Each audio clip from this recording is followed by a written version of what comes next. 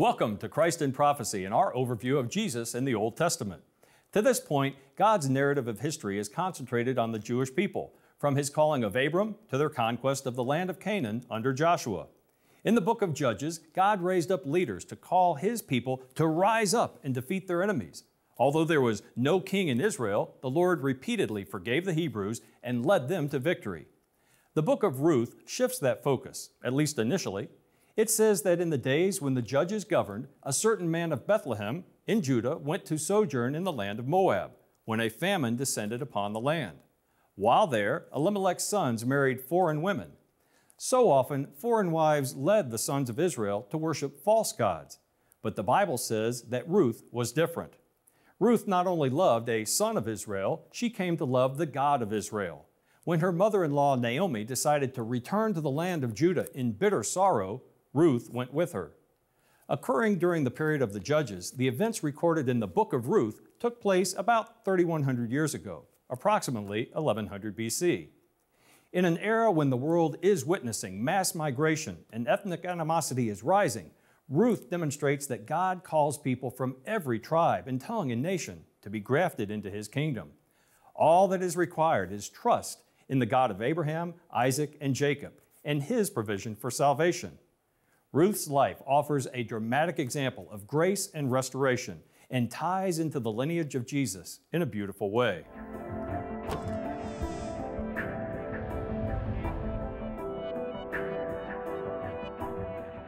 Our guest today is a young lady who has a gift for speaking with winsome clarity into our very confused culture.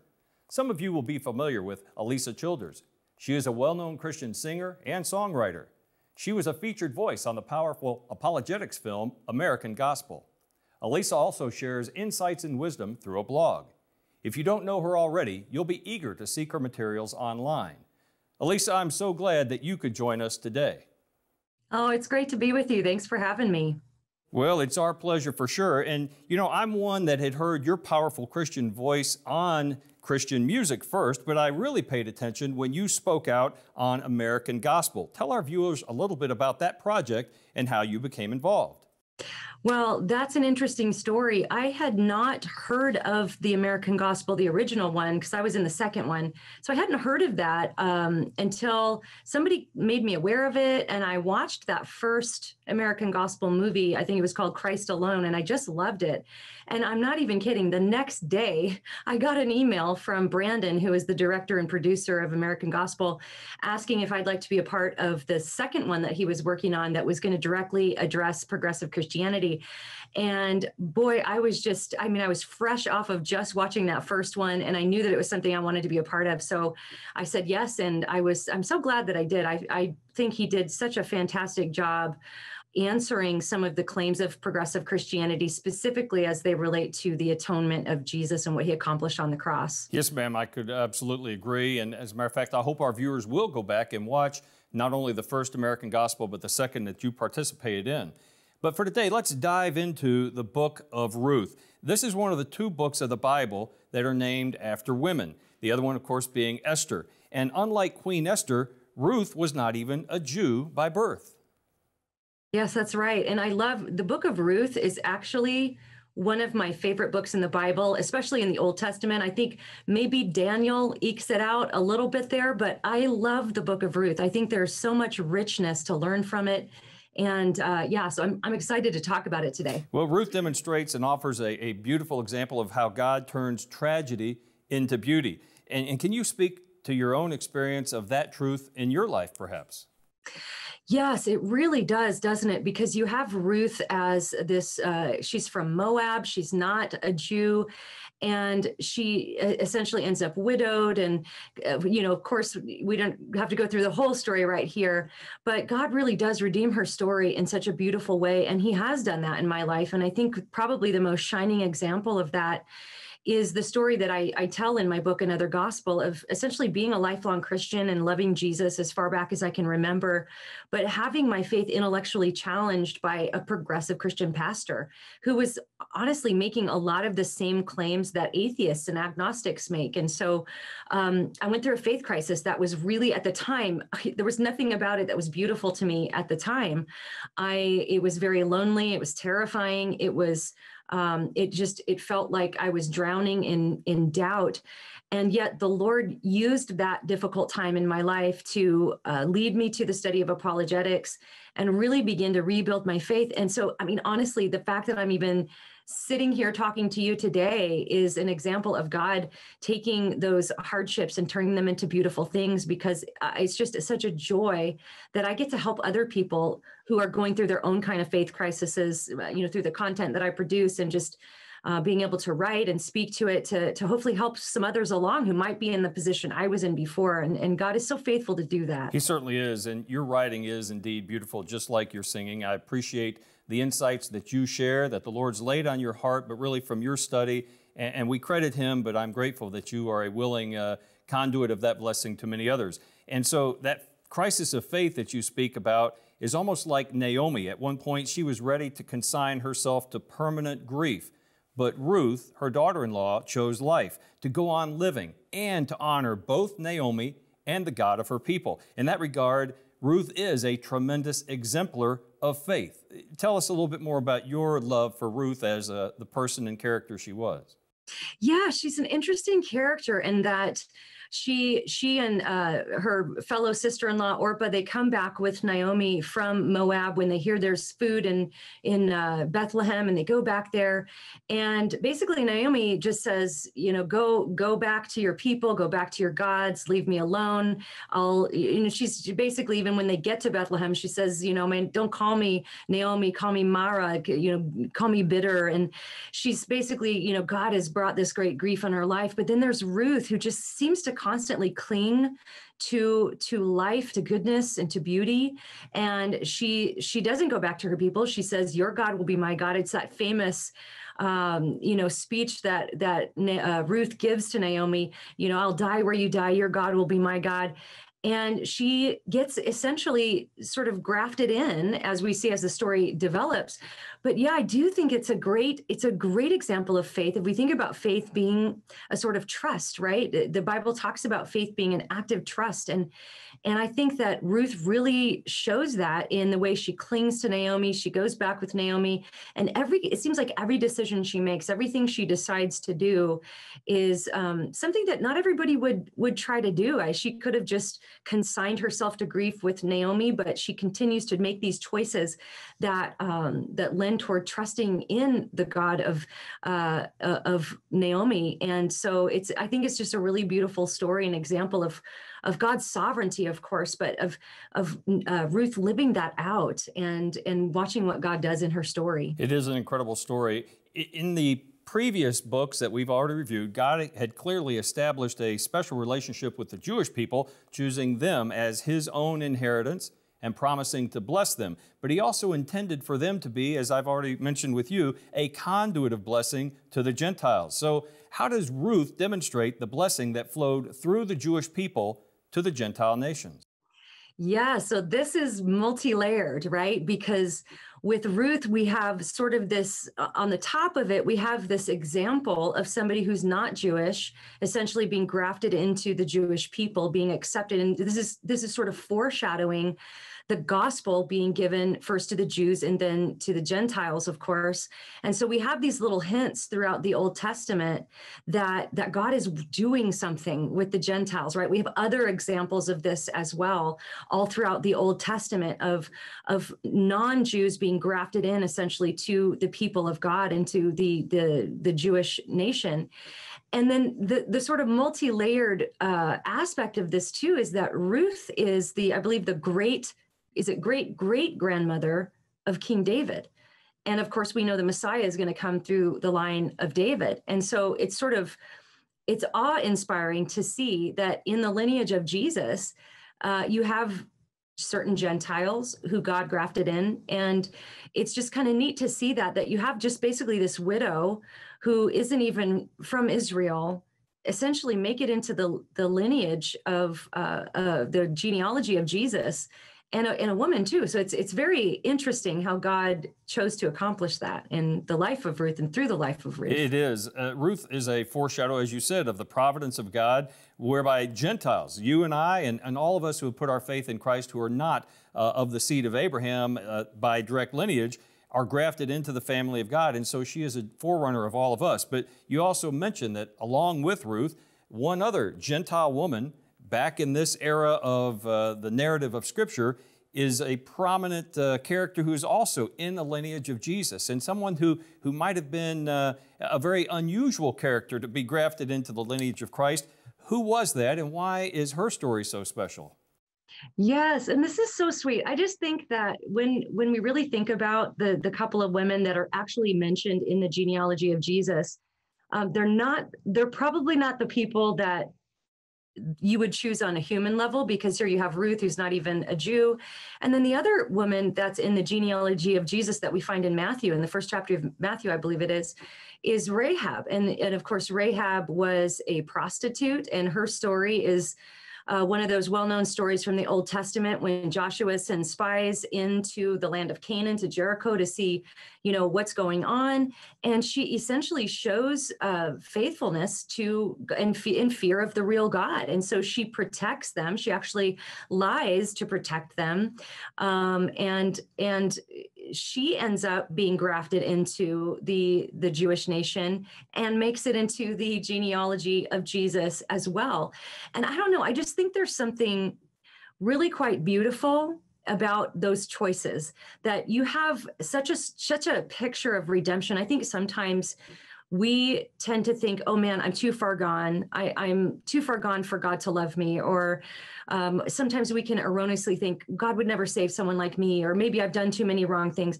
But just look at these women that are in this genealogy of the Messiah, of Jesus. You have a non-Jew, and then you have a prostitute. Of course, she didn't remain a prostitute, but that was her past. That was her background.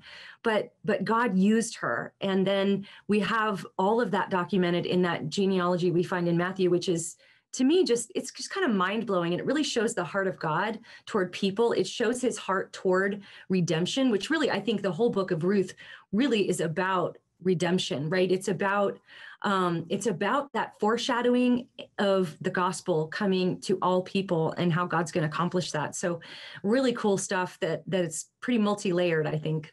Well, while there is no dramatic Christophany or appearance, if you will, of the pre-incarnate Christ in the book of Ruth, there is a clear type of the Messiah. Who is that? Yeah, so this is the cool part of the story here, is you have Ruth essentially telling Naomi, of course, we know back from Old Testament law that Israelites were commanded to sort of take care of the foreigner. And one of the ways they were commanded to do that would be to let them sort of glean the outside of the fields and take what's left over, essentially. And as far as I understand it.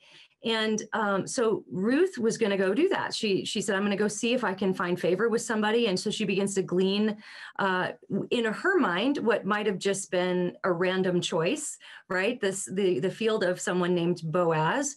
But then we learn that Boaz is actually related to Naomi and essentially acts as Kinsman-Redeemer. And so this is a big theme in the book of Ruth. And Kinsman-Redeemer means one who redeems. And this is mentioned, as far as I understand it, 13 times in the book of Ruth. This is a massive theme in the book. And so essentially what he ends up doing is he buys back the land of Naomi and marries Ruth, fathers a son with Ruth to basically keep that family line alive. But what's so stunning to me about this is that, when Naomi comes back and she says, don't call me Naomi, call me Mara, but, about being bitter and God having afflicted her life is what she says. you have Ruth sort of forsaking her pagan heritage, following the God of Naomi, and then with Boaz coming in, he redeems them to keep that family line alive, but also it's like redeeming them because they could have been utterly destitute. They had nothing. They had nothing when they came back, in utter poverty. And so not only was that a way that God used that kinsman-redeemer to provide sustenance for them in life, but also to, again, like we know, the lineage of Jesus it goes through Boaz and Ruth. And which, again, just so fascinating, the connections that only a sovereign God could connect. And so it's a beautiful story. It certainly is. And Naomi herself also exemplifies the redemption offered by God, because Naomi, who had said, as you already cited, call me Mara, call me bitterness, she came back, and as Ruth was faithful and as Ruth was redeemed and her life was restored by being married to Boaz, their child, Obed, became the beloved grandchild of Naomi. And I can almost picture, because the scripture describes her sitting with this child on her knee, and this woman who had given herself over to absolute bitterness and grief is now restored to joy with this new life, this new child. And as a grandfather myself, I understand that, because my grandchildren bring me great joy.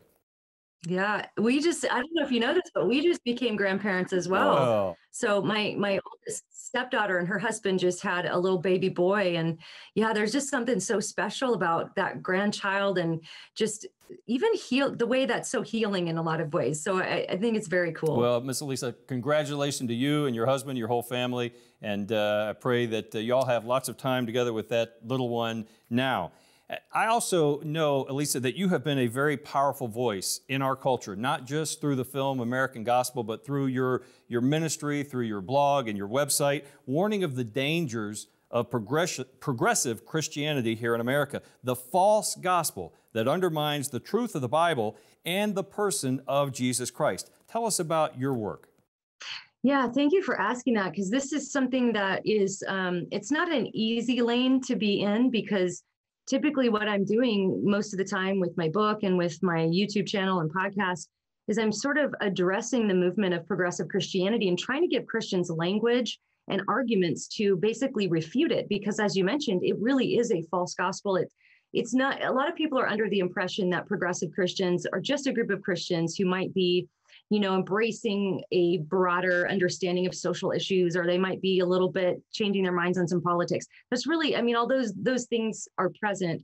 It's really a movement of people that have redefined God. They've redefined Jesus, and they have really diminished the authority and the inspiration and our view of those things in regard to the Bible.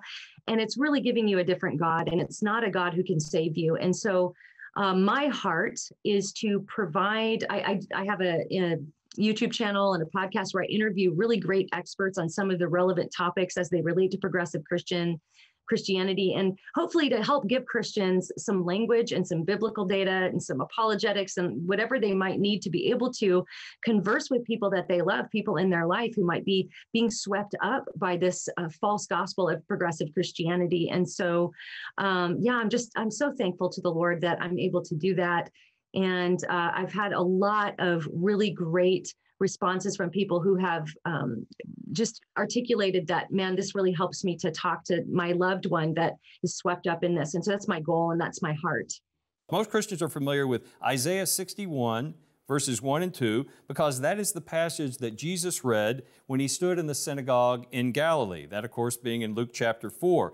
But the next verse describes the restoration that Ruth experienced, because he said that he came to provide for those who grieve in Zion and to bestow a crown of beauty instead of ashes, the oil of joy instead of mourning, and a garment of praise instead of a spirit of despair. That's Ruth's life story and Naomi's in a nutshell.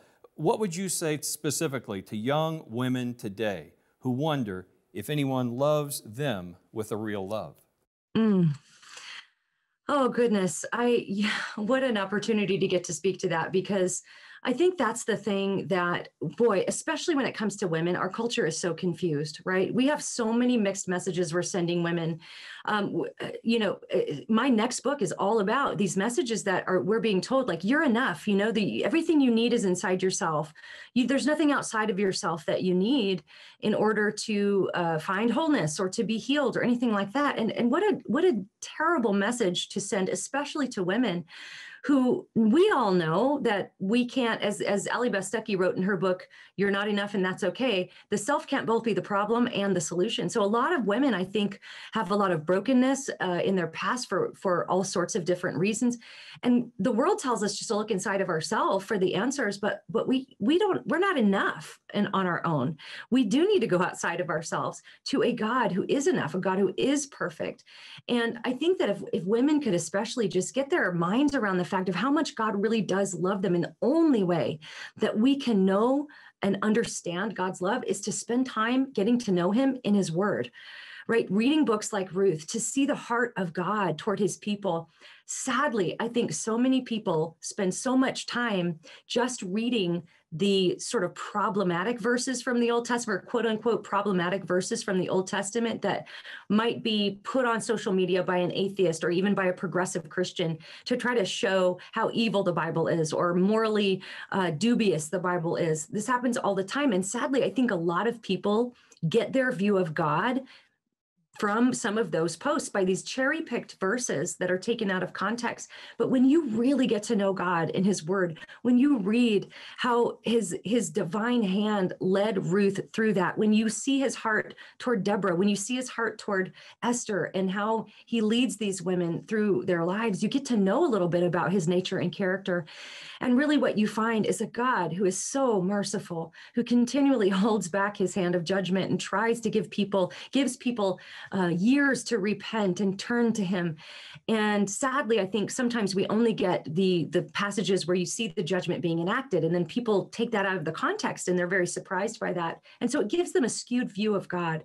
But I would just say to women out there, get to know him in his word. Read the entire Bible through. There's lots of great apps to help you do that in a year.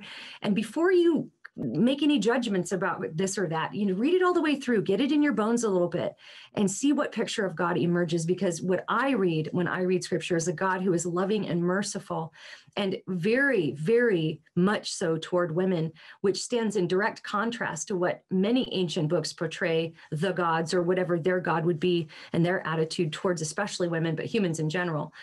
So yeah, get to know God in his word. And I think you'll see that love that he has for you. Certainly will. And I will say this, as a father, an imperfect father of three daughters, I should say, and you have two daughters, I would point my daughters to the Father who is perfect and to the God who loves them better than I ever could. And so for all the young women who are watching this program today, we pray that they come to know the God that Ruth came to know, the God of Abraham, Isaac, and Jacob, the God who loves each of us for who we are, but because he created us and because we are precious in his sight. That's what gives us value. And so, Alisa, thank you for your bold voice. Again, you are an exemplar to young women, to women in general, for being outspoken in your love for the Lord, to being candid about some of the challenges you've had, but the way the Word of God has illuminated the God who loves you and who loves all of us.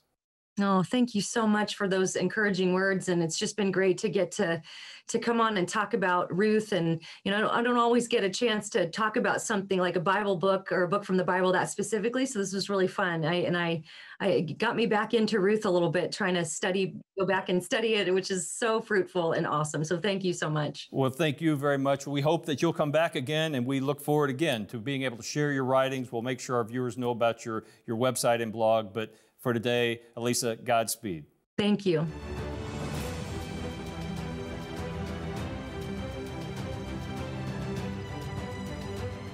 Most of us remember playing games as kids. My brother and I used to play a lot of baseball and football in the backyard. Whenever a play didn't turn out quite right or resulted in a disputed call, we'd yell out, "Do-over!" Everyone understood that a do-over would simply cancel out a bad or uncertain play. Sure, some great plays were probably voided, but that fresh start covered over a lot of mistakes and allowed play to continue. Ruth and Naomi certainly got do-overs in their lives.